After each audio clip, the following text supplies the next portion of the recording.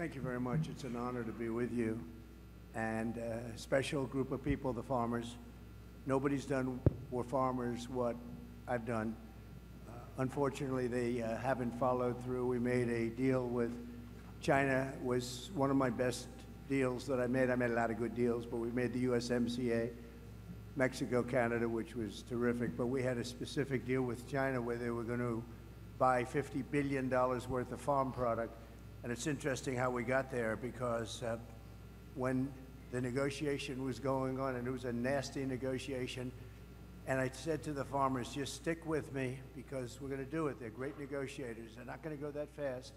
Just stick with me, because you never had anybody negotiating for the farmers before me as president. And my people, I said, what are the numbers we're talking about? And they said 15 million, 15, not 50. I said, all right.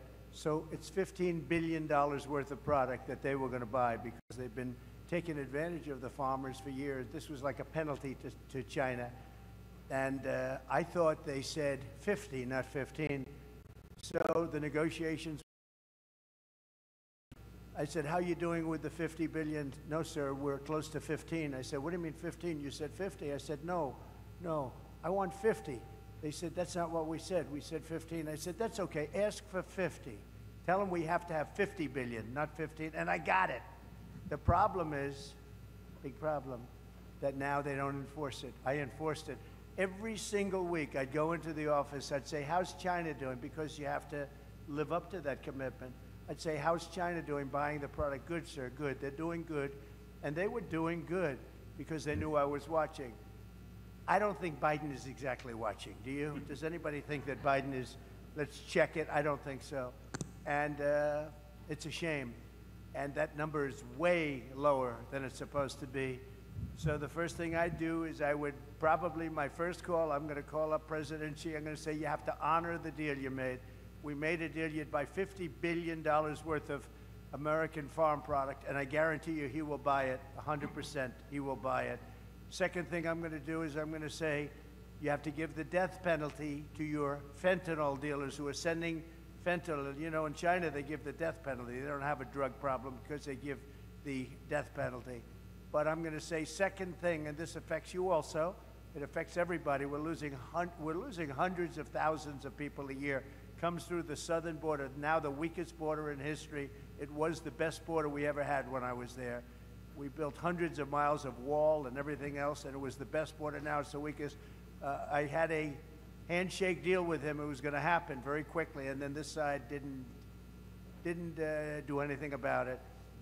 He said, and he suggested to me, anybody sends fentanyl to the United States, it's the death penalty. They get the maximum penalty. They would have done it, and then we had an election that didn't exactly work out too good, and it was a disgrace, frankly. And that deal went, and a lot of other bad things happened, like Russia attacking Ukraine, October 7th, inflation. A lot of bad things happened, the horrible way we got out of Afghanistan. So many things happened that wouldn't have happened, but it did nevertheless. But as to the farmers, we have a deal in place that China is supposed to buy $50 billion worth of our product, and they are not living up to it, and they were living up to it. And every farmer I spoke to a lot of them recently in Iowa, and they're having the same problem. They're not doing well. They're not doing well. They were doing great during the Trump administration. I think you would say that. Were you all? I hope you, this is always dangerous to do, but I hope you'd say you were doing well, because yes, you're not doing now. I'm hearing it from farmers all over the place. And one of the big reasons is they haven't enforced the deal with China. And that deal was really a penalty deal to China, because they took advantage of you for 25 years, and it was like a penalty. And, you know, Biden and Harris, they're never going to enforce anything. That group is a disaster. It's a disaster for our country in so many ways, but certainly the farmers are one of those ways. So I think either Rick, or are you starting off, Rick? Why don't you start? Well, first of all, Mr. President, we really appreciate you being here as part of the Protecting America Initiative. We at Protecting America Initiative see China very clearly, as we know you do. China has quietly but strategically worked against us whenever we are distracted by wars or COVID. China goes in and absolutely tries to distract the American people. They work quietly. They go after our local and state politicians. They go after our manufacturing, and there is no question that they are looking to, at some point, leverage that investment and that activity. I've seen it very clearly at the UN, where the Chinese are very duplicitous. They have a permanent veto at the Security Council, but they also work with the G77 developing nations.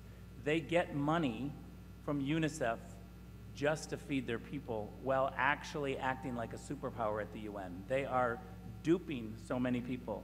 We know from your administration, Mr. President, you were not duped by China. You saw them very clearly, but for the past 4 years, while America and America's Democratic-controlled White House have been distracted by wars, China is getting into our farmland. And we have to be able to see China very clearly. So we want to thank you for being here, and Lee is going to take us off into Q&A. Well, thank you, Rick. Like Ambassador Grinnell said, President Trump understood the Chinese Communist Party threat and protected Americans from the CCP's attempts to infiltrate America. It is great to be here with the 45th and our next President of the United States, Donald Trump. China now owns 349,442 acres of agricultural land in the United States. That is up 82% from 3 years prior. America's food supply and the farmland that enables it is critical to our national security interest, especially due to China's aggressive ventures into the U.S. food supply. While in the White House, President Trump took on China in many ways that stood up for American farmers. In 2018, he signed a law requiring the federal government to review CCP purchases of land around critical infrastructure, airports, and military bases. That is why we need President Trump back in the White House to pick up right where he left off and go even further. Another one of President Trump's greatest accomplishments was the groundbreaking United States-Mexico-Canada trade agreement that replaced NAFTA, improved supply chain resiliency, and put America's farmers first. The USMCA provided new market access for U.S. agricultural products, a fair, non-discriminatory pricing plan, and improved grading standards for products. It has been reported that the USMCA trade deal led to $2 billion in annual increases for the U.S. in agricultural exports to Canada and Mexico, with an overall increase of $65 billion in gross domestic product for farmers and ranchers. Contrast that to Kamala Harris's lack of support for U.S. farmers and weak stances on China. At the time, then Senator Harris voted against President Trump's USMCA trade deal, voting against America's farmers.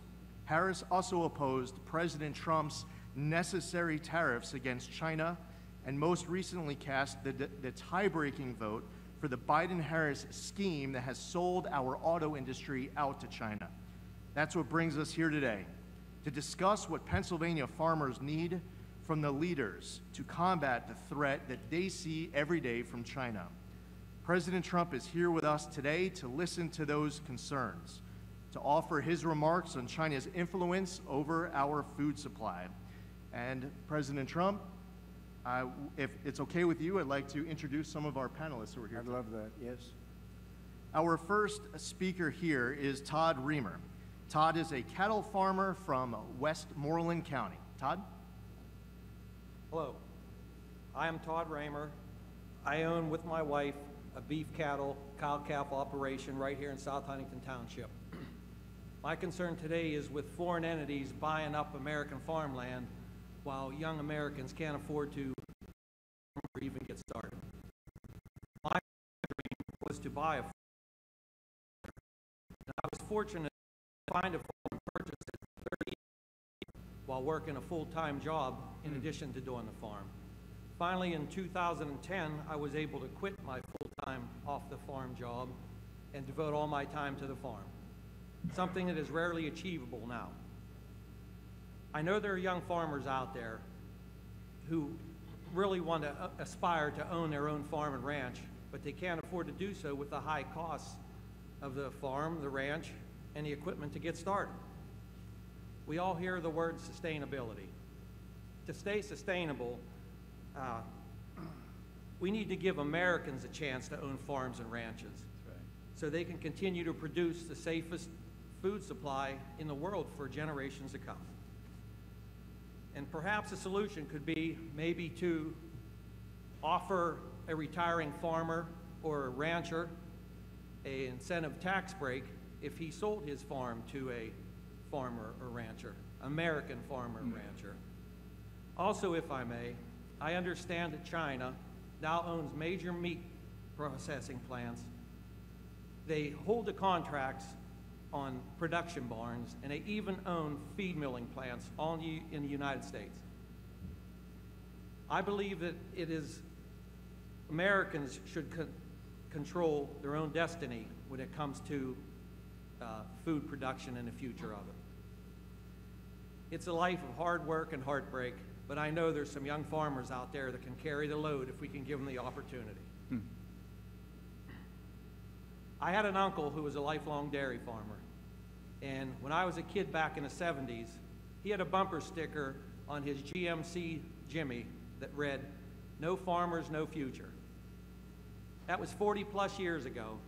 Since then, technology and crop yields have changed for the better, but the message on that bumper sticker has not changed at all. No future, or no farmers, no future. Thank you. Thank you very much. It's very good. Thank you. Thank you, Todd. Matt Carr is here. He's a third-generation farmer of dairy, corn, soybeans, and alfalfa from Westmoreland County. Please welcome Matt Carr. Thank you, Mr. President, for this opportunity to be here. Like I said, like I was introduced, I am a third-generation farmer. I would consider myself the young farmer that Todd is talking about. And I am a small dairy farmer from Westmoreland County. We currently milk 250 head of Holstein cows twice a day. It is more than a job, it is a lifestyle, as you know. But I would like to talk now about what agriculture means to this country. Currently is 30% of the jobs and 7.43 trillion in economic impact to this country. Like you had said, you are pushing through to China for dairy products to be sold there. That is a huge market, and I would see that is a large area that we could expand into and continue to push to try to achieve those goals that you talked about. With that, in 1992, there was 130,000 dairy farms in the United States. That number is now down to 26,000. We are currently losing the small dairy farms, especially in Pennsylvania. Our dairy farm numbers are down 8% from 2022. What is the difference in production? So you have far fewer farms. Well, what would you say is the difference in production? Production is Similar? in Pennsylvania. I think it's down a little bit. It's down from those days? Yeah, the farms are getting bigger. The number of cows are still very. But the overall total production you think is down from what it was when they had so many farms? Oh, no. Total production across Total. the U.S. would be up. Is up. Yeah. But we are losing the small family Sure. farm like myself. I know that, yes.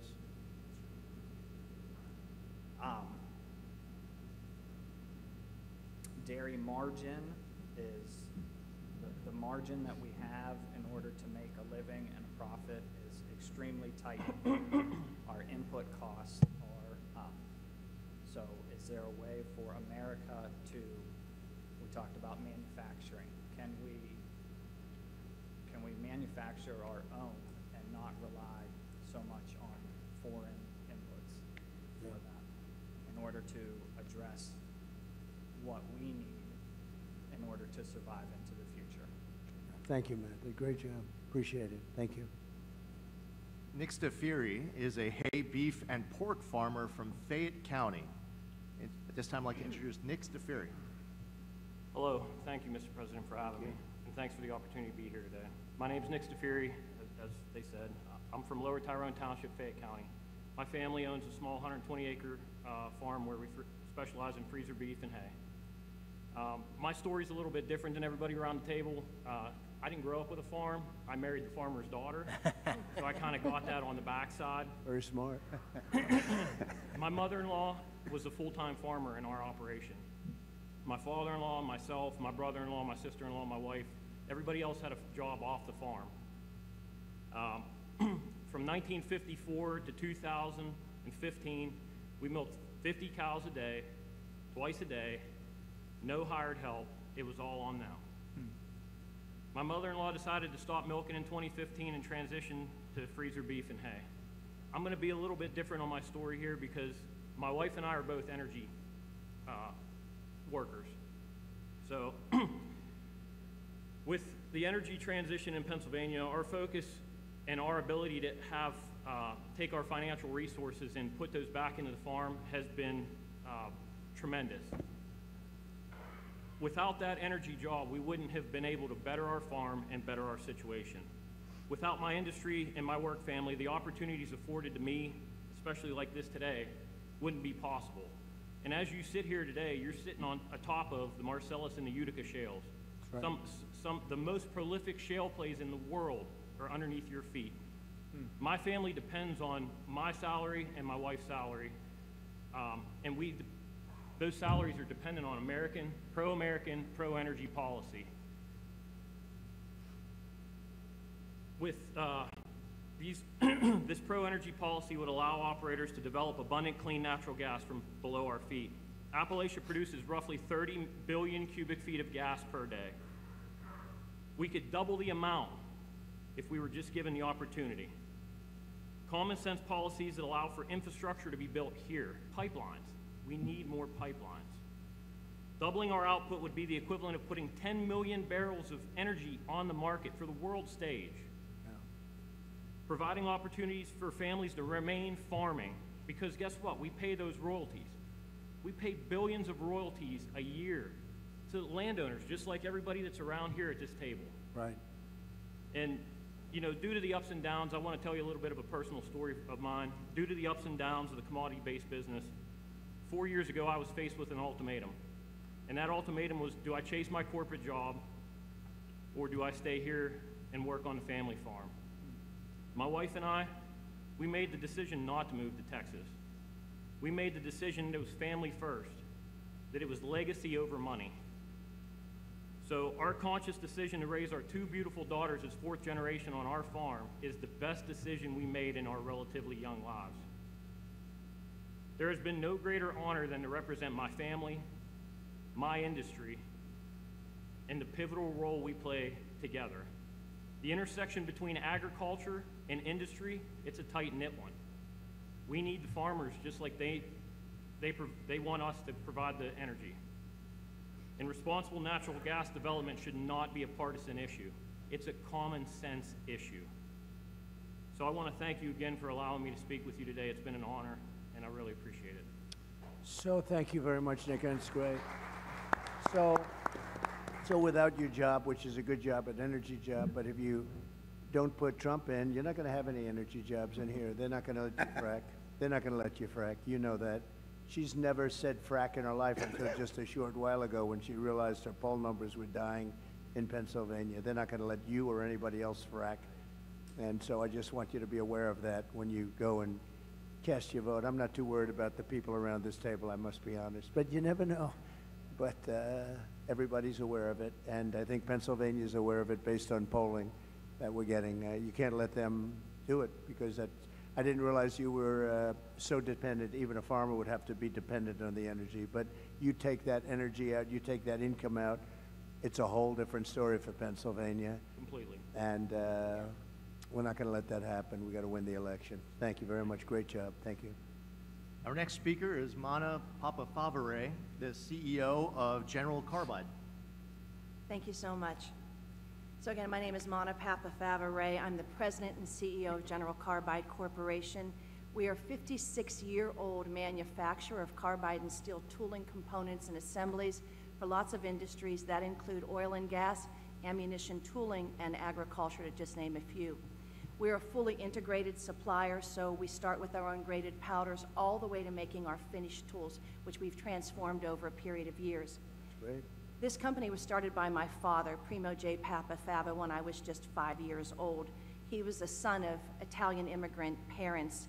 He enlisted in the Air Force to be a navigator, graduated from Carnegie Tech, now Carnegie Mellon University, with a degree in chemical engineering, and then went to work for a variety of businesses, ending up in a carbide company. He worked his way up, and eventually he started his own business. When he started the business, I was just 5 years old. So I'm very proud of our history. My mother and father taught us a lot, and I lost my father now 22 years ago, and my mother is now 5 years gone. But they taught me about hard work, integrity, and responsibility, as well as respect, charity, and compassion. I'm not as hardworking as any one of these farmers here, I can tell you that, but I do work hard. When my father passed away back in 2002, I was left with the responsibility of carrying on our business and taking care of 250 people that work for us in Westmoreland County. But by the time that COVID arrived, we had grown to 350 people with 3 different businesses in 4 states, Pennsylvania, Massachusetts, Michigan, and Hawaii. And even though we were deemed an essential business or a sustainable business by 3 of the states, still General Carbide lost 60% of its business in a very short period of time. Unlike a lot of other companies that kind of rolled into the corner and waited it out, that is simply not our style. In fact, one of our core values is growth. And so we went to our sales team, we told them to look for opportunities, even in light of a very difficult time that we were having. And so one of our market segment managers, his name is Eric Butts, he is also a farmer. So he owns his own farm and he is working for us as a sales manager. He started to look for components in the farming industry made out of carbide, and he found that it was quite a large industry. But the overwhelming amount of these tools are sourced here by China. But he thought maybe we would have an opportunity by employing kind of American ingenuity and doing some things on our own. So we started to move into the industry. We've been working hard for 4 years on our different agricultural parts with some success, but not as much as we would have hoped due to the cost structure and this competitive landscape with China. As an example, we worked with a potential customer for prototypes for components that go on high-speed planting machines. We made the prototypes, we put them into the field and tested them, and they tested perfectly. But then the customer came back to us and said that even though our cost structure was in line with the domestic producer, we couldn't come close to the prices that they were getting from China, and so they would continue to purchase offshore. That's why you need tariffs. This is a loss of $500,000 for just that one part, and there are so many different kinds of parts that we have out there. For sure. We're currently working on components for several aspects of agricultural, the market including ground prep, seeding, and harvesting.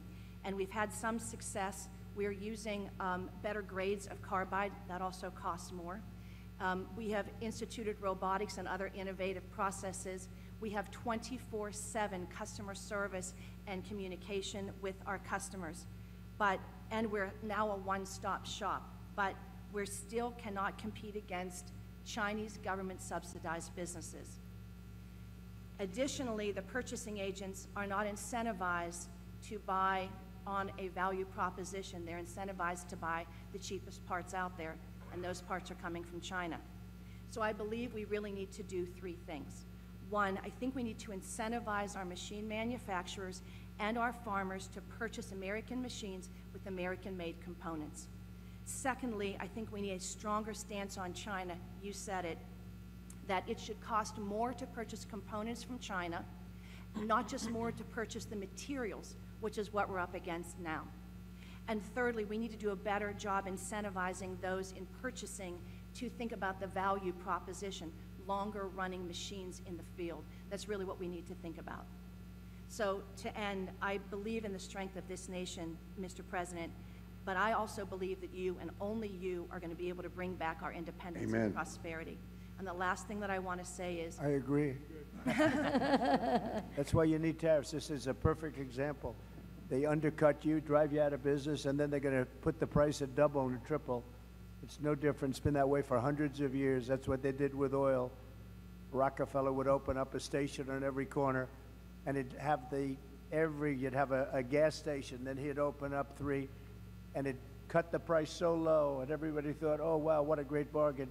He'd put the one guy out of business, and then he'd raise the prices to triple and quadruple what it was. That's the old way, and it's no different with China or anybody else. That's why you need tariffs. We level it off, and now people are starting to understand it. Actually, I was watching Howard Lutnick and John Paulson, 2 of the great geniuses of Wall Street, actually 2 of the most successful people on Wall Street, and they're big on tariffs. They're saying Trump was right all along, and I did it.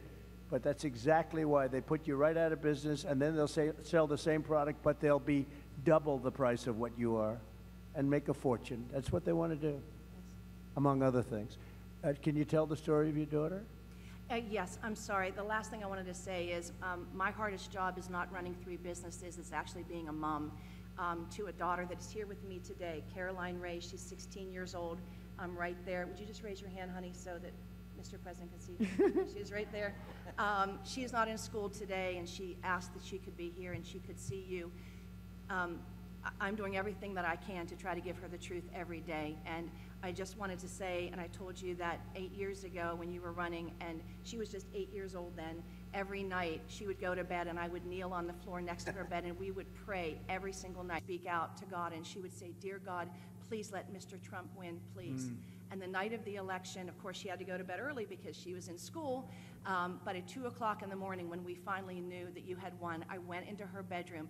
I scooped her up out of her sound sleep, and I was literally tears pouring down. And I said, "Baby, Mr. Trump won, baby. He won, he won." And she said, "Thank you, God. Thank you, God." And so she is here with us today, and I just wanted to let you know that we are still praying for you. Thank you very much. Well, it's almost more important today. When you add the border, where we have millions of people coming in and from prisons and from mental institutions and terrorists and traffickers, human traffickers, drug traffickers, I believe it's more important today. We had a bad border then, and I fixed it, totally fixed it. In fact, it wasn't even a subject at the next election, but we totally fixed it. And but that border was nothing compared to what's happened now. This border is so bad and so dangerous for our country. I think it's more important today. I think it's going to be the most important election in the history of our country. Thank you very much, and thank you, beautiful daughter. Thank you very much. Very nice story. Thank you. Beth Leeper is a small business owner, former dairy farmer, and current beef and crops farmer from Westmoreland County. I'd like to introduce Beth Leeper. Mr. President, government and elected officials, and honored guests, thank you for coming to Western PA again today to hear our concerns and address solutions. My name is Beth Leeper, and to play opposite of Nick, I married the farmer's son, who is here today with my 2 sons, Levi and Owen. I am a Christian, a wife, a mother of 3, and a small business owner in that particular order. I, with my husband Brian, own and operate a direct-to-consumer on-the-farm market featuring beef that has been raised on the family farm in Donegal, PA. We procure lamb, chicken, and pork from other small farms in Pennsylvania like ours, and all the animals are harvested through local processors to our specifications. Since opening in 2017, our goal has been to provide our customers with consistently high-quality products while also supporting other small businesses and our community. In May of 2020, we expanded our store and offerings due to the needs of consumers during COVID and to offer other businesses another avenue to sell their goods. We now offer several agricultural and specialty items, all produced in or near the Laurel Highlands area. My husband is also a full-time owner-operator of transport in the dry bulk industry, and I also work part-time for a Christian school as the food service director. I share our occupations as an introduction to explain the challenges, due in large part to the inflation that we have seen, that we have witnessed and experienced both as a producer and a retailer, and also a consumer. As a truck driver, my husband normally fills his truck 2 to 3 times a week with diesel. In January of 21, just after Biden revoked the Keystone Pipeline, one of our fuel receipts totaled $592 for 200 gallons of fuel. That was $2.99 a gallon.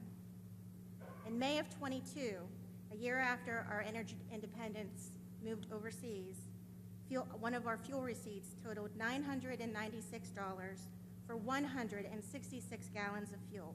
That was $5.99 a gallon.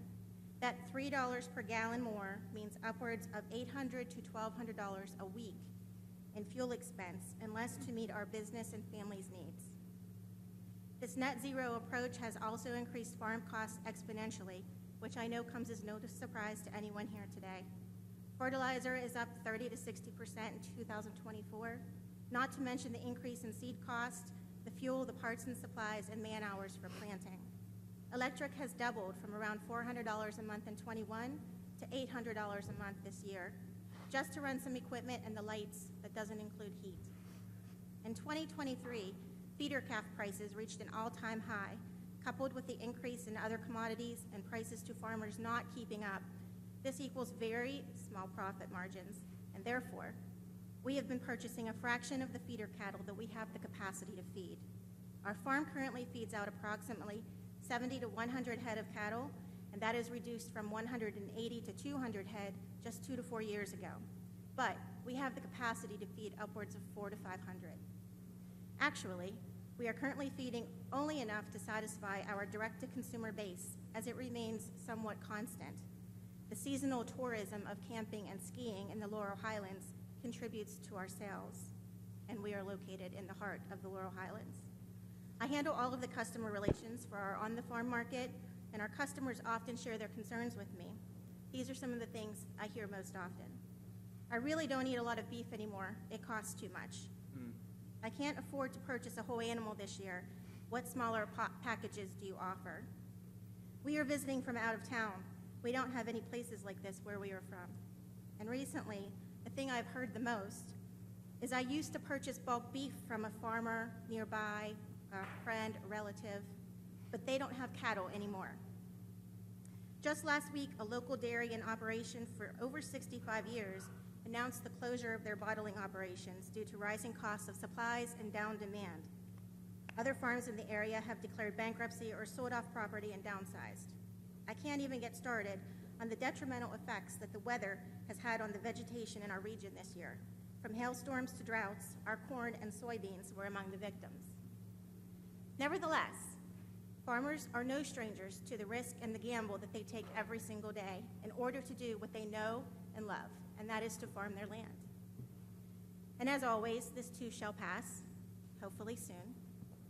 Jeremiah 29:11 tells us, "For I know the plans I have for you, plans to prosper you and not harm you, plans to give you hope and a future."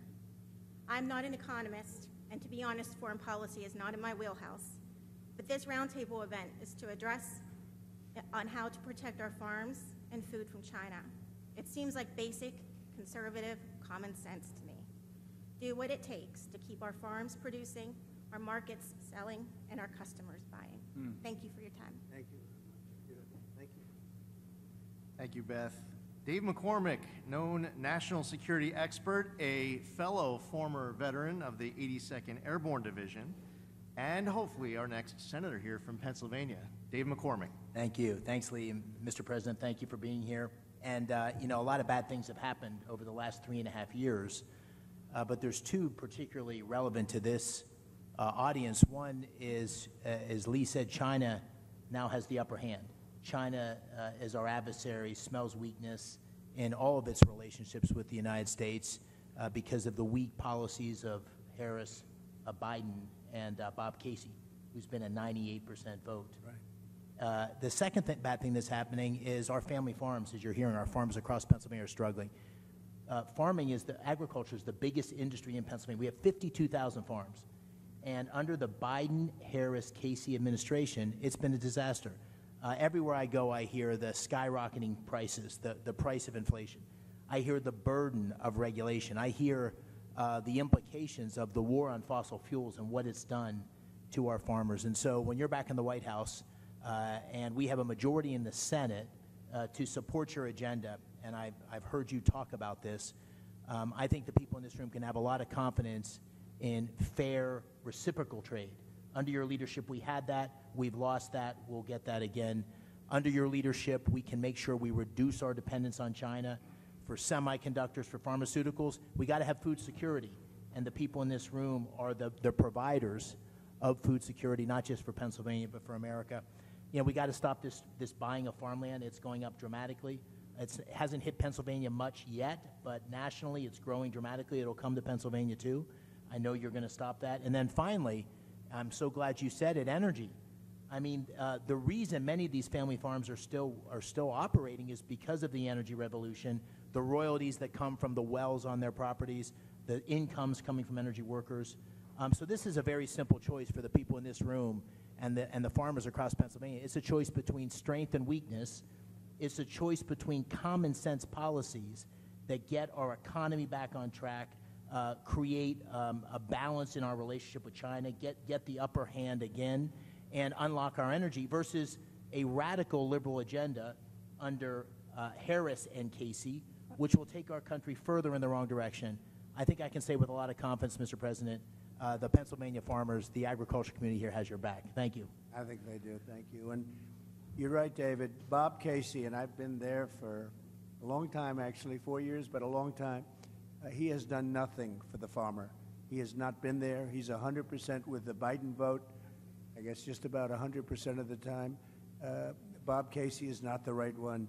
This gentleman right here, he's tough, he's smart, and he loves the farmer, and we're going to turn it around. But Bob Casey cannot help us. He has never done it. Not good for the farmer. So I think you probably learned that the hard way. Thank you very much, Dan. Thank you, sir. Darrell Becker is the Fayette County Farm Bureau president. This time I'd like to introduce Darrell Becker. Thank you. As Mr. Zeldin said, my name is Darrell Becker. I'm a 30-year Fayette County farmer who operates a beef, sheep, and hog farm with my wife, 2 adult children, and my son-in-law. And we have an intergenerational family. I have 3 of my grandkids live with me. It's wonderful. I also serve as president of the Fayette County Farm Bureau for the last 6 years, and I'm also the chairman of the Land Preservation Board for the last 6 years. And I was going to talk about land preservation, but I got beat up by my local members who tell me that I need to talk about soybeans. So I will tell you that we all know that China has no desire to buy products from us. We know that from what happened in your last administration, where they didn't even want to deal with fair trade. They're working on being less dependent on U.S. goods, and likewise, we need to be less dependent on them. This is incredible. Last week, news came out from California's All Resources Board, CARB, a governing body in charge of the state's air quality rules, who wants to mandate a limit on the amount of biodiesel fuel produced from soybean and canola oil. Under the proposal, beginning in 2028, they would only be eligible for low-carbon fuel standards who use canola and things, will only be able to get 20% of the credits of their annual production. Those replacing American grain production used for oil would be assigned a higher carbon intensity score, thus reducing the interest in U.S. bean products. Meanwhile, the USDA has just reported that renewable diesel fuel imports surged 30% higher last year in the first 5 months of this year, so that they could take advantage of these federal and state tax credits. In addition, imports of used cooking oil from China are flowing into the U.S. like never before to capture these biofuel tax credits. Farm Bureau and other biofuel advocates are pressing regulators to close the loophole so that only domestic producers are eligible for these tax credits. Because of this change, estimates project that American farmers in California alone would lose 200,000 acres of production. This is diametrically opposed to what American agriculture is all about. We know China's not our friend. Figures, that's why I got to read. I can't remember all these things. 2024 corn receipts are down 20%. Soybean receipts are down 14%. Wheat receipts are down 12%. Government payments to make up the shortfall are not due until October 2025. Expenses for 2025 may expect to decline 1%, but last year in 2009, China bought 49% of our exported soybeans. Now it's 31%. 70% of our bean crop goes to animal feed. Bean exports in 2023 were $34.4 billion. In 2024, they're estimated to be $27 billion. China owns 384,000 acres of our farmland. That's up 30% in the last 5 years. And guess what? The American government can't buy farmland in China. They don't allow us. That's right. And can you imagine that?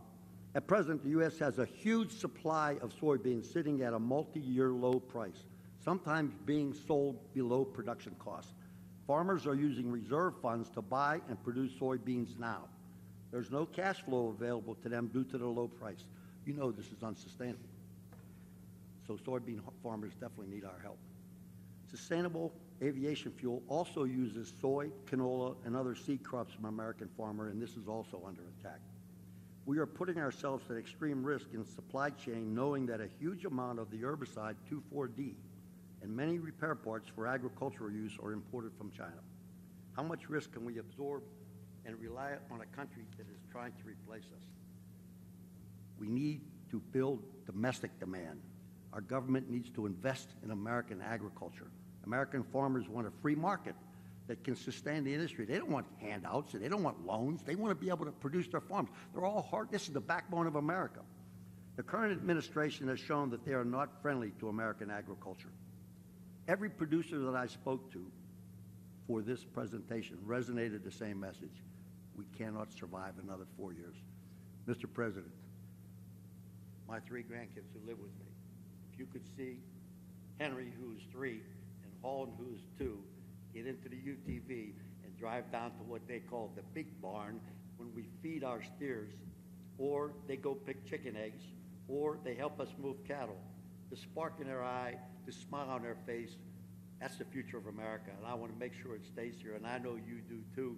So I guess they all said that we wouldn't survive 4 years. I'm sure that when you get elected, that my line would be, help us make American agriculture great again. Well, Thank you, Mr. President. We'll take care of it. We'll take care of it. It's not very difficult to do. We're just being ripped off by other countries, and not only China, by the way, but we're being ripped off at levels that nobody's ever seen before. And this administration has allowed it to happen because you were making probably the best you've ever done 4 years ago, 5 years ago. You were doing better. All farmers were. They were doing better than they ever did. And now they're doing very better. I mean, I hear more complaints from farmers than almost anybody, and that's the backbone of this country. So they'll be very happy for a long time to come, okay? Can I add one more thing and say Yes. to you that we've seen the decline of the mom and pop stores. And what you're hearing is that we're seeing the decline of the American family farm. That's America. So, I mean, anybody that's not paying attention to what's going on needs to wake up and get out and vote. And we know who they got to vote for. You, Mr. President. Thank you very much. I love your hat, too, by the way. I noticed it right away. Thank you very much. We'll take care of them. Your grandchildren will be farmers. Thank and they'll be maybe doing better than you do, okay? Thank you very much. Before we introduce our final speaker, Kevin Sweeney, just want to say thank you to my former colleague, Chairman G.T. Thompson, the chair of the House Committee on Agriculture. We have Kim Ward, the Senate President here in the great Commonwealth of Pennsylvania, and Dan Mall, who is the GOP chair of the Pennsylvania House Ag and Rural Affairs. At this time, we're going to introduce our final speaker, Kevin Sweeney, who's a cattle farmer from Washington County. Kevin? Thank you. Mr. President, I want to thank you for your personal sacrifice for us and your family. Thank you. I'm 71 years old. I'm a new farmer. I've owned my property since 1988. I'm a retired physical therapist, and I have 4 kids and 4 grandkids, and my goal is to develop this farm and make it a legacy farm like some of the people around the table are now talking. I raise beef and sell hay. That's all I can do. My soil is type 7 soil. The USDA has a soil map of the entire country. That soil is only good for raising grass and beef, and maybe grow some trees for timber. But I'm trying to expand it each year. I have a customer base that's getting bigger each year, and I've been full-time retired since 2019, and that's what I do. The issue that I want to talk about today in regard to China is solar panels. I'm being approached, and other farmers are being approached. The current offer is $3,000 a month per acre per year for the next 30 years. That's a lot of money. Who's subsidizing that? Is our government behind these people that are offering us this money? Where's that coming from? Well, they are. I mean, that's a lot of money. That's right. They are, and they're allowing China to come in and just dominate the industry. That's right. They're sending panels over. Many of them very defective, very bad panels, but they're sending them over, and they are really putting a lot of people out of work. But that's amazing. It's an issue. That's a form of subsidy. Most of the small farms that are around me, I'm very close to Enlow Fork Bailey Mine Complex. It's one of the top 10 underground coal mines in the country, and they're in that group. They mine a lot of coal. All that coal goes down the railroad, into the rivers, and goes to China. Okay, and it's unfortunate. These companies I'm surrounded by have bought up a lot of the small farms that I was fortunate enough to buy in 1988. They were beef farms. They were the same type of farmers as mine, but they own all these. They own all this property. Okay, my concern is, what if one of these foreign entities come in, and even though they don't own the land, they buy that company and indirectly have control of the lease or that land and are able to use it for whatever reason. My other concern is the federal government. What if, for public use, they come in and say that they want to take my farm and put solar panels on it? What guarantee do any of us have that the government, Big Brother, won't come in and do that to us? We need to know about that. That concerns me. In the news right now is the sale of U.S. Steel to Japan. Okay, and I just happened to be researching it. I didn't realize that U.S. Steel has a land division, huge land division. They have vast holdings in this country. So when when Japan buys U.S. Steel, they're buying a lot of land with it. Will they have the ability to put solar panels on it or use it for another purpose? We don't know. It concerns me.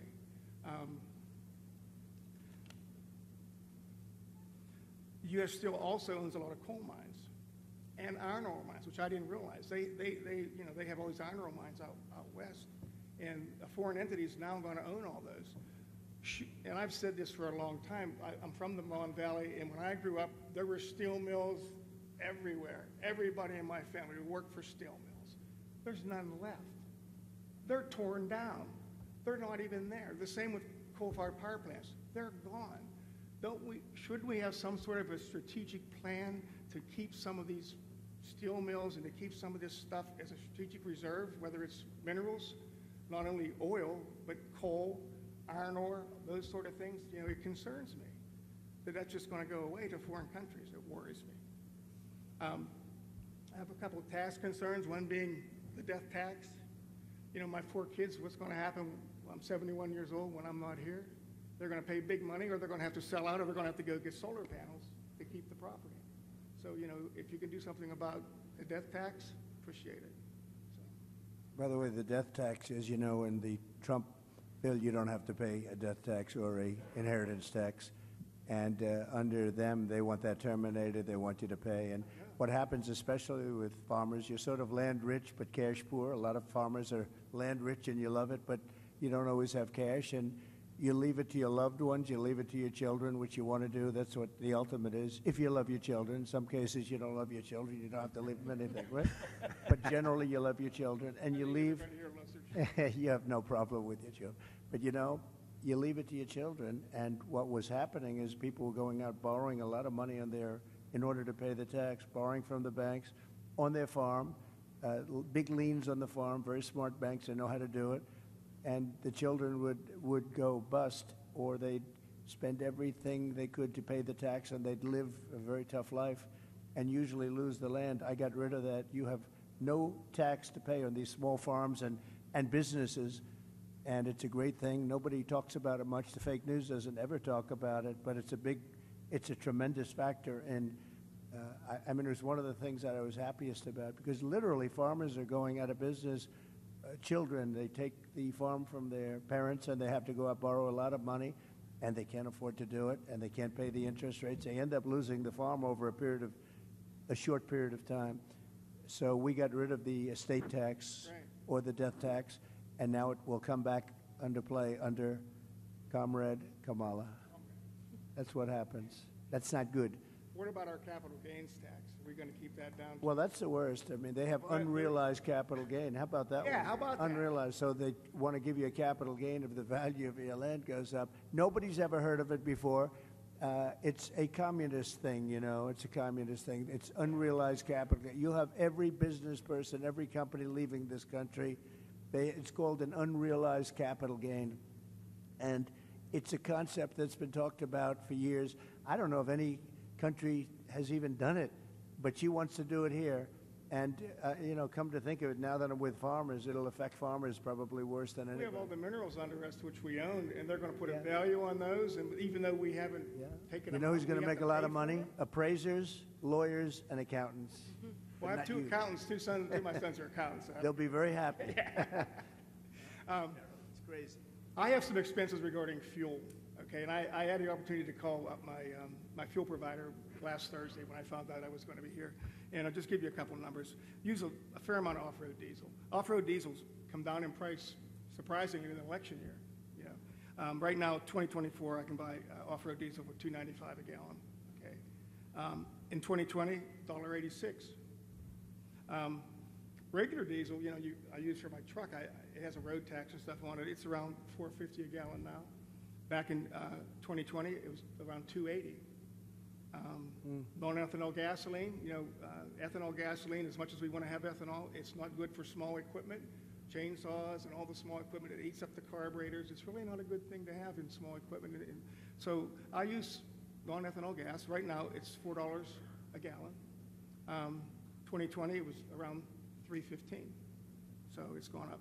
Propane I use to heat with, it stayed about the same. It was $1.97 a gallon in 2024, and in 2020 it's $1.65. But you know, the other thing, I lime my fields, you know, because the pH, you know, is low. You got to have a certain pH to grow good grass, just like the golf course. You understand that part. Anyways, just recently I had an arrangement to have some delivered and spread. It was $45 or $50 a ton. They call me up, well, there's been a price increase. It's $70 a ton now, just out of the clear blue. It increased my expense. Fertilizer was $600 a ton. I'm paying $1,000 a ton for fertilizer now. I mean, it's just, costs are out of control. The only thing that helps me is the fracking and the money that I was able to get from that. It's allowed me to keep my equipment. It's allowed me to buy another farm adjacent to me. And I'm hopeful that the fracking continues, and I know it will. And I'm hoping we get more of it so that my kids won't have to be forced at my demise to sell the farm to pay the tax. You'll be around a long time. Don't worry about it. Thank you. But it will not continue. the I'm not a fracking. worrier. They get in, the fracking will not continue, I guarantee you that. My concern in this environment is that small family farms in Pennsylvania are in peril from two sources. One is the foreign competition we've talked about, and the second, I believe, is the federal government. And we need to be left alone. Just get out of our lives, leave us alone, we'll figure it out. Thank you, sir, for your time. Thank you, Kevin. Mr. President, I know you're about to get on the road to an amazing rally up in Indiana, but before you leave, and I know Ambassador Grinnell had some final words, would like to turn the floor over to our next president, Mr. Well, thank you Mr. very Trump. much. And it's been great. I love the farmers. I'm very comfortable with the farmers. I feel I know your business, but I haven't plowed quite as much as you. But I do know your business very well. We've had a tremendous relationship. I've always won with the farmers, and that's because I produce promises made, promises kept. Number one, your energy bill within 12 months will be cut in half, and that's my pledge all over the country. Beyond farmers, that's my pledge all over the country. We have more energy under our feet than any other country. I call it liquid gold, and we have more than any other country. We have Anwar in Alaska, which the first thing they did, the Biden-Harris administration, everybody wanted it. It's the biggest. It could be as big or bigger than Saudi Arabia, and would have supplied Asia, would have supplied vast parts of the world, would have made more money than you could even imagine. We were going to lower your taxes, pay off debt. They terminated it. Reagan wanted it, couldn't get it. Everybody wanted it, couldn't get it. I got it. They were all set to drill, and the first thing they did the first week is they terminated NWAR, but I can get it back very quickly because I got it through Congress, and we'll get it back very quickly. They didn't terminate it through Congress. They just terminated it. Just absolutely ridiculous. But I'll have your energy bill down within 12 months. We'll have your energy bills throughout the country. I'm not just talking here. I'm talking all over. Air conditioning, heating, everything. We'll have it down by 50%, 50. And it won't even be very hard. You know, up in New England, they have tremendous energy costs and a few minor changes, and we can reduce it. New England is a disaster. I won't say they vote for Democrats so much anymore. I think we're probably taking that over because of energy and because of a lot of other reasons. But we're going to protect your fracking. You know, in my case, I was always for it, and in her case, she was never for it. She wants to defund the police, too. All of a sudden, she likes the police. Started a short while ago. I really like the police a lot. Now, she wanted to defund the police. She did things in Minnesota that was so bad. She was bailing out people that wanted to kill the police and were actually trying to kill the police and burning down Minneapolis. So we're going to do things the way you want it. A big factor here is, with all of you as I speak, is energy in two ways. Number one, you want to be able to collect royalties and other things, or even have a job in energy. That's very important to help your farm. And the other thing is you got to keep the prices down. So we're going to do both, and we'll do it fast too. It'll be largely taken care of within 12 months. I predict within 12 months it'll be down 50%. And if they get in, your energy costs are going through the roof. Okay, they're going to go through the roof. You won't have a farm very long. I will tell you that. I just noticed behind me John Deere tractors. I know a lot about John Deere. I love the company, but as you know, they've announced a few days ago that they're going to move a lot of their manufacturing business to Mexico. I'm just notifying John Deere right now. If you do that, we're putting a 200% tariff on everything that you want to sell into the United States, so that if I win, John Deere is going to be paying a 200%. They haven't started it yet. Maybe they haven't even made the final decision yet, but I think they have. John Deere is going to, and anybody else that does this, because it's hurting our farmers, it's hurting our manufacturing.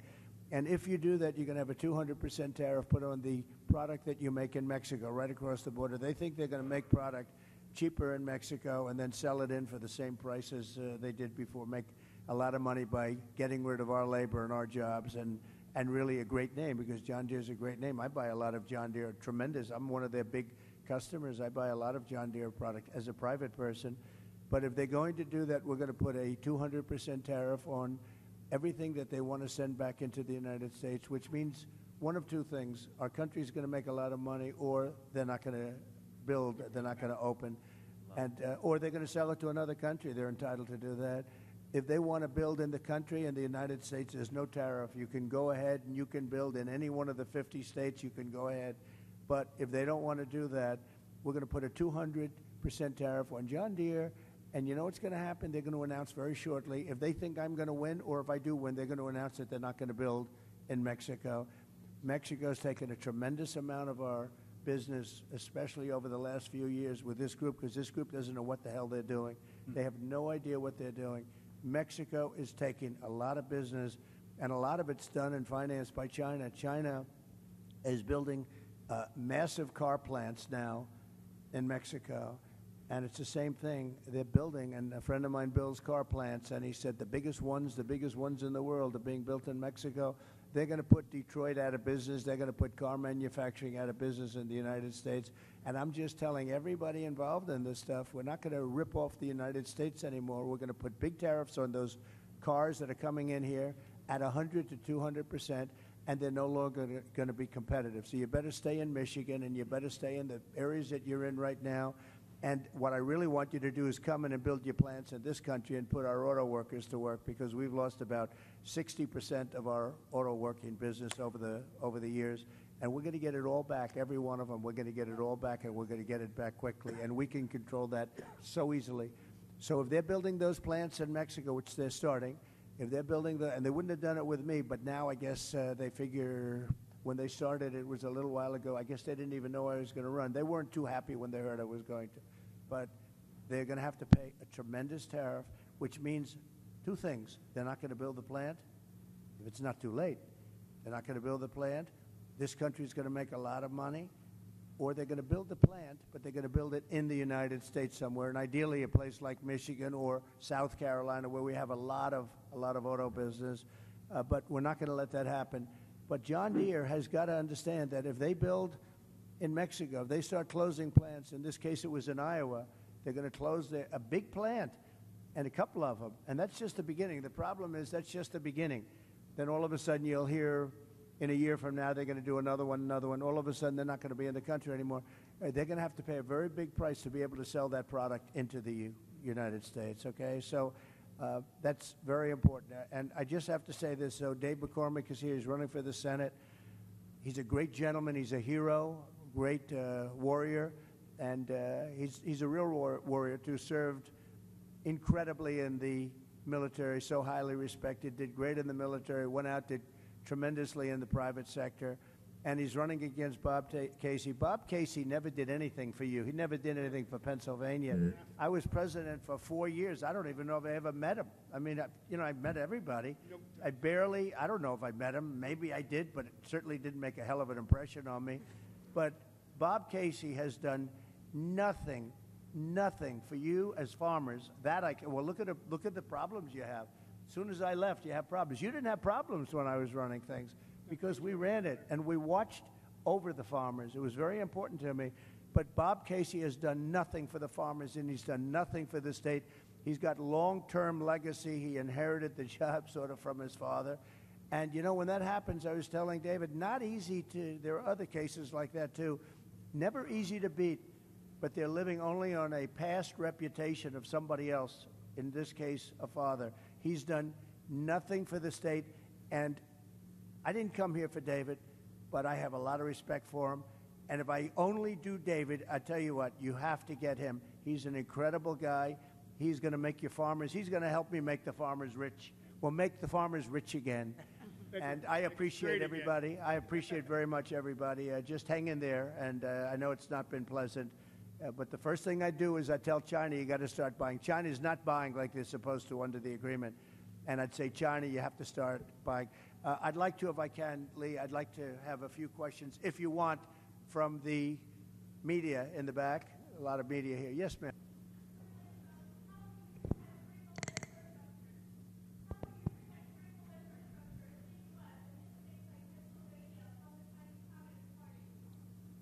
Well, we're going to protect it by saying you can't come. You can't do it. We don't want you buying our land. We don't want you taking the land and basically taking it off the market. And we don't want you doing it. And they're buying at levels that nobody's ever seen before. We don't want you buying. It's very easy to do. That's a very easy thing to do. But it's causing a lot of disruption, and that's what they want to do. So we can do that very easily. Question? Yeah, please. Yes, sir.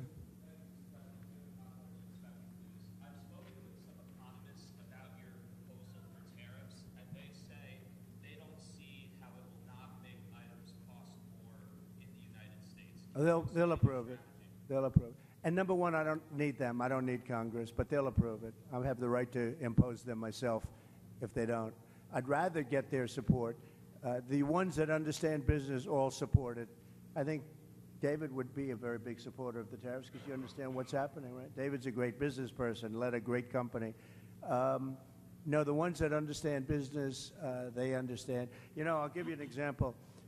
China will charge us, and it's not only China. I hate to keep using China because it's everyone. The European Union is a disaster for you also, by the way. They don't want your farm product. They don't want our cars. They don't want anything, and yet they sell tremendous amounts of Mercedes-Benzes, and they sell cars to us, but they don't want our cars. They don't want our farm product at all. They don't want it, but they sell farm product to us. And we have a tremendous deficit. And I had them shaped up real good, but they've gotten out of control.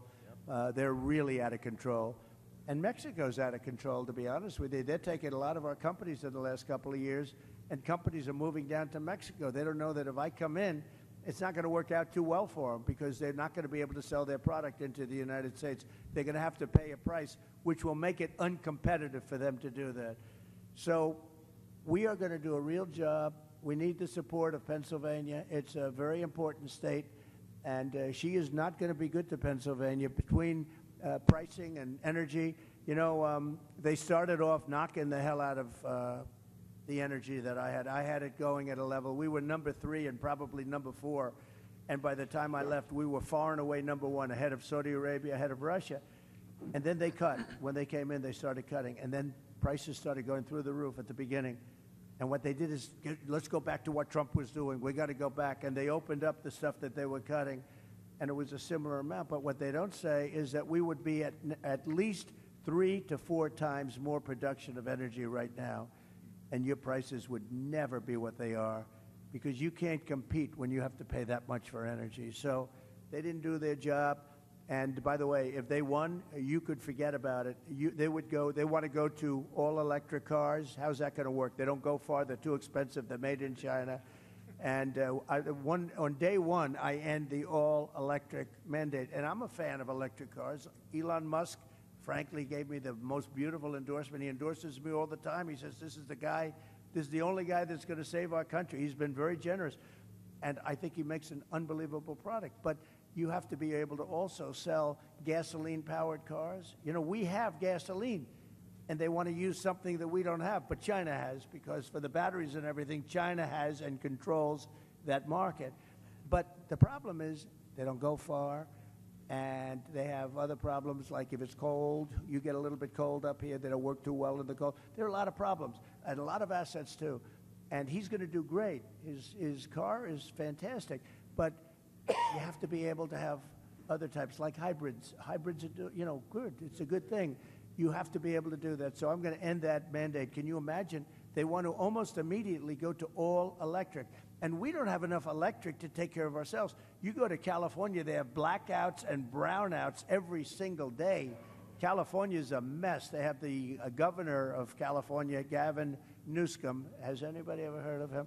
But worse, they had an attorney general and a DA who destroyed San Francisco and then destroyed California. And I hate to say, because I have a lot of land in California, I hate to speak badly about places, but frankly, my presidency is much more important than my land. Isn't it nice to know? With Biden, it's the other way around. But my presidency is much more important than my land or my business. And I will say it, California is getting hurt so badly. She destroyed San Francisco, absolutely destroyed San Francisco, and now she wants to destroy our country. She was a horrible attorney general. You could steal $950 worth of merchandise for a store and you wouldn't get prosecuted. But anything above that, you wouldn't get prosecuted either. She was a horrible attorney general. She was a horrible DA. She was a DA of San Francisco. That was the beginning of the end. San Francisco was possibly the best city in our country 15, 18 years ago, and now it's not livable. We're going to bring them all back. We're going to bring the cities back, but it's not even livable. So Pennsylvania is a very important place, and it's, I went to school here. I went to college here, as you know, and it's a great place. It's a fabulous place at the Commonwealth, and we're going to make you very happy. All of those things that we talked about are very easily solvable with you. That's such an easy, that could be done in one day. I had a cabinet maker. He said, sir, China and South Korea are dropping cabinets into our country for nothing, and I can't compete. And I studied it, and I ended up putting a 50 or 75% tariff on all cabinets coming into the country. And I didn't know the guy. I met him previous to going in to the presidency. And I saw him 4 years later. He said, sir, you saved my business. You saved the job. I expanded. They stopped with the dumping. And the steel, the same thing. I think the steel people like me the best. Unfortunately, Biden's let it go. I put tariff. They were dumping Chinese steel into our country, David, at levels that nobody's ever seen before. We've never seen anything like it. And I put a 50% tariff on all steel coming in from China and some other places too, but all steel. And we saved these companies, but Biden has let it go.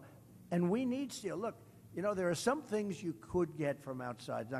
But if we're in a war and we need army tanks and we need ships and we need other things that happen to be made of steel, what are we going to do? Go to China and get the steel? We're fighting China, but do you mind selling us some steel? Think of it. These people don't know what they're doing. So I put big tariffs on steel. They were dumping steel, and it was bad steel, too. It was rotted steel, bad steel. It was imperfect steel. people were building girders for buildings, and they check them, and they're not good. The steel wasn't good. But they were dumping at tremendous levels, and I ended the dumping of steel. But these people, since they took over this U.S. Steel, I would not allow that deal to happen. U.S. Steel, this was one of the greatest companies in the world. You go back 70 years, this was the big deal. United States Steel, and now they're going to let the Japanese buy it? I wouldn't let it happen. I'd help them so they can make the steel company good again. This was the biggest company in the world, the strongest company, had the biggest reputation. It represented our country, and now we're selling it to the Japanese. The psychology of that is unacceptable to me. So I wouldn't let that deal happen personally, but we'll see what happens. I hope it's going to be, I hope it won't have closed by the time I get there, but I would not let that deal happen. And you're right, they have other things. You look at China, they're opening up coal plants. Every week they're doing a big coal plant. And John Kerry, I watch this poor guy. This guy, it's so pathetic. He flies over in his own jet. You know, his wife has some money from a certain family, right? Yeah, right? And he's got a little jet. He flies over to China. He sees President Xi. President, oh, yes, I will consider this very strongly. I will consider your request to stop building coal plants. And then he leaves. He comes back. Oh, I had a good conversation. Nothing gets done. They're building coal plants. He had zero impact. But we don't build anything here. And what people don't understand is all that pollution in China, all the pollution everywhere in the world, much of it flies right over the United States, takes 3.5 days, comes in from China, and it's sometimes bad, and it flies right over the United States. So what are we going to do about that?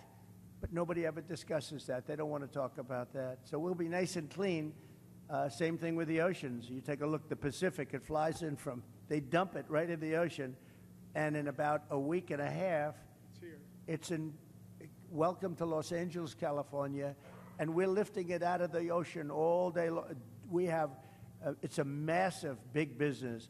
We're taking their garbage out of the ocean because it floats right to our West Coast, and other countries too. So it sounds bleak, but we'll get it all straightened out, and we'll get it straightened out fast. And I just want to thank Lee, and I want to thank everybody here. I'll tell you, Rick Grinnell has been amazing with me from just about the beginning. You know, he was the ambassador to Germany, and there was no happier woman in the world than Angela Merkel when I announced that I was taking Rick back to Washington and giving him an even higher position. This was the happiest woman in the world when she heard he was leaving Germany. And actually, in a certain way, she liked him, but in another way, he was sort of brutal because he understood what Germany was doing to the United States, one of the many countries that took advantage of the United States, and he got it. So I want to thank you, and you did a great job, and we appreciate it, and hopefully you'll be able to do a great job again. Thank you very much, Rick, and thank you, Lee. Thank you, Mr. President. Mr. President, on behalf of Protecting American Initiative, thank you for being here, but thank you most importantly for seeing the threats to America, both militarily and economic, and we appreciate that. Thank you very much, everybody. Thank you very much. And Mr. Congressman, thank you very much. Great job you're doing. A warrior. Thank you very much. Thank you, everybody, very much.